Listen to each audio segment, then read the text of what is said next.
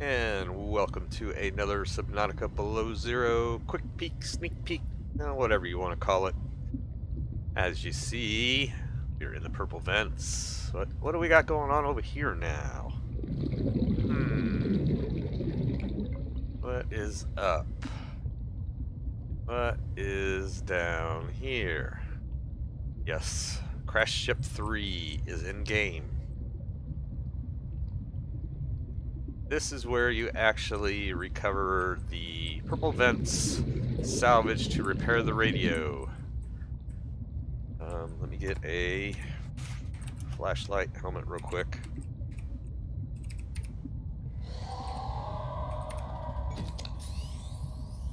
You look at the inside. Ship actually looks pretty damn cool. They did a lot of work to it, making it look pretty old. But what do we got here? This is where our sealed door is. But there's a trick. Let's cut it open. Because just cutting it open don't work. There is another item that you must have.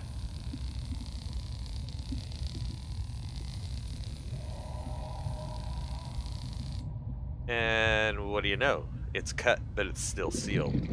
So now what do we do? Well, you get one of these bad boys. Yes, you need the propulsion cannon now to remove that door so that you can, okay. Yeah, interesting. Anyway, this is what we want. Oh, so we basically pulled the whole thing off the wall. Alright, anyway.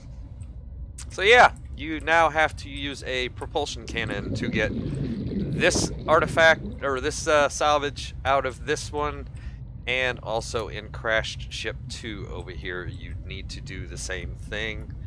And actually, we'll buzz over there real quick. I'll show you. They actually did a little work inside of it as well. They moved the shipwreck salvage a little bit. There it is. Passing 100 meters. Oxygen efficiency decreased. And I'm just going to make this easy. I'm not going to cut the door open. I'm just going to go through.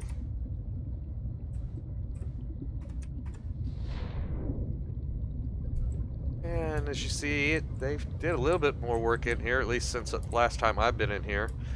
The engines now have some color to them, looking really nice. And right up here is the salvage. Basically, I have to do the same thing with this one. Cut it open, use the propulsion cannon to remove the door, and grab your salvage.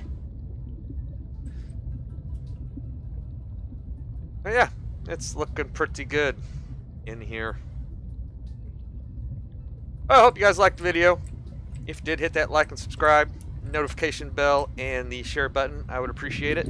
And we will we'll definitely check this out later tonight in a live stream. Hope you all have a good day, and we'll see you later tonight.